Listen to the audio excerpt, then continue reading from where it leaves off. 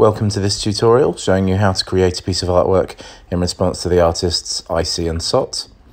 And you'll see in Photopea I have already opened up a photograph of myself, and the first thing I'm going to do is use the magic wand tool to mask off the background, and then I'm going to press delete, and that's going to get rid of the background for me. Any extra bits, I'm using the rectangle select tool just to select them and then press delete. Okay. Now I'm going to just use the rectangular select tool to mask myself, and then use the arrow tool just to shimmy myself down so I've got more room above me and I'm a bit lower down on the project.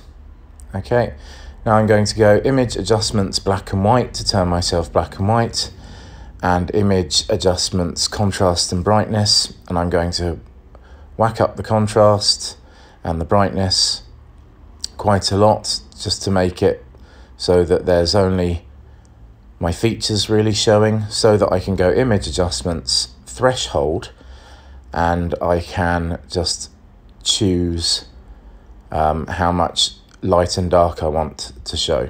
Okay, and that makes it look like I'm a bit of a stencil, so kind of graffiti style stencil. And on Google I found these paint drips, and I've already used the magic wand and delete to get rid of the background. And now I'm going to grab the rectangle select tool and just drag over the whole lot and press Ctrl C to copy them, and then go to my project and press Ctrl V to paste them in.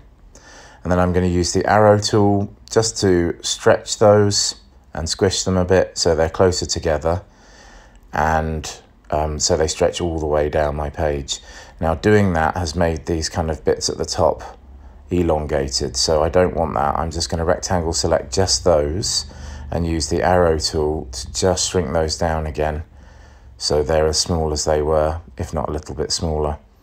Okay, right, now I'm going to stretch that back up, and next thing I'm going to do is take that layer and I'm going to right click on it and duplicate it, and I'm going to move that layer so it's next to the first one, and then I'm going to duplicate it again, and this time I'm going to take the handle on the left hand side of the new layer and just flip it over so that we don't have the same colours repeating over and over and over again. We want to make it look like they're not mirrored, and I'm just going to shimmy this over so the drips match. Okay, now I'm going to select all the layers on the right hand side by pressing shift while I click on them, and I'm going to merge them. So right click and click merge layers, and that's put all the layers on one layer.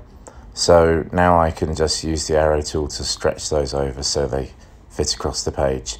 Right, next up I want to take some of the drips and isolate them. So I'm going to use the rectangle select tool, and I'm just going to select off certain drips, and if I press shift I can select multiple drips at a time, so I can do this all in one go. And it's up to you which drips you choose. I'm being quite random, just selecting a spread across the page so there's a nice mixture of different drips.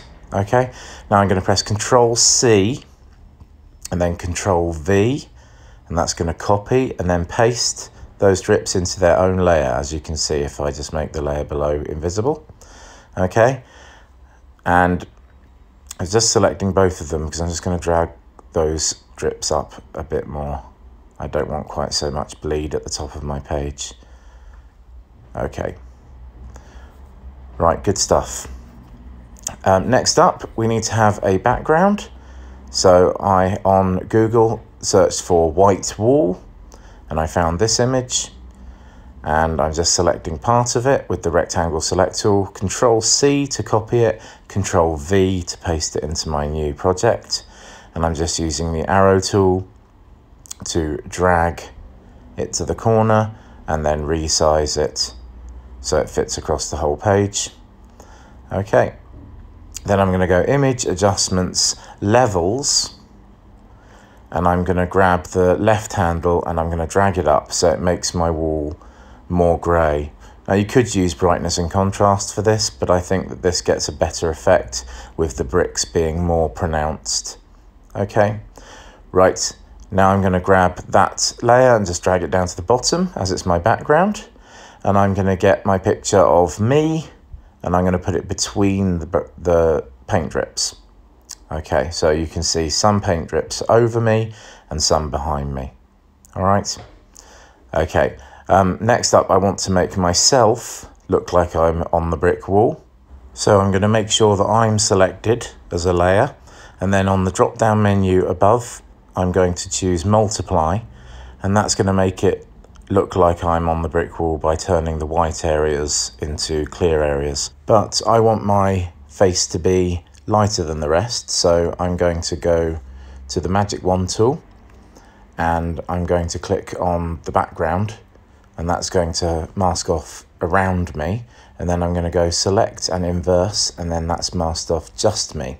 Okay, so then I go back to the wall layer and I go image adjustments, brightness, contrast, and I bring up the brightness, and that means that I'm lighter but you can still see the bricks through. Okay, and then the last thing I'm going to do is grab the top layer and just turn the opacity down a little bit so that it looks like the drips are going over my painting. And that is this piece done and dusted. I hope this tutorial is helpful.